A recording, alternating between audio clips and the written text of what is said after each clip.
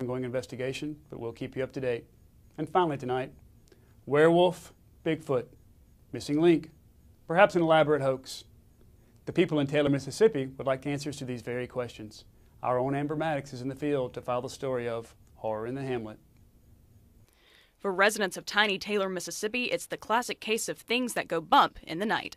Strange noises, unexplained shadows, and dogs barking for no reason have become the norm, all associated with what many in the area called the swamp booger. Now, I blew it up so you can probably see it a little better.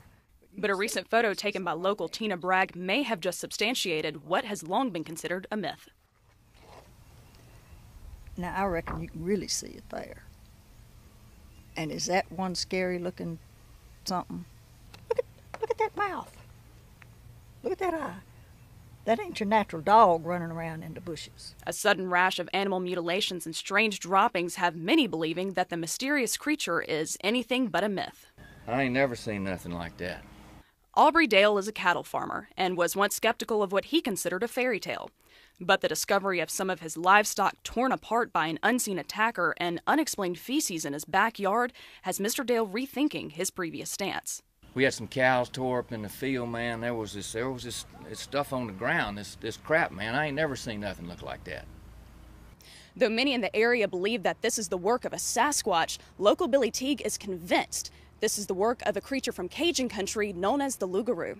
Man, mutilating animals, cutting animals' heads off, howling at the moon. That's the Lougarou, all right, and I promise you, the worst is yet to come. For now, local authorities aren't commenting on their investigation, but they are looking into the reports that grow in number with each passing week. For Tina Bragg, the answers can't come soon enough.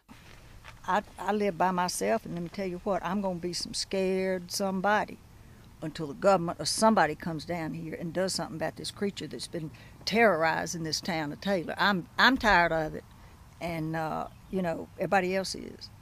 And I want to know what it is, and I want it gone.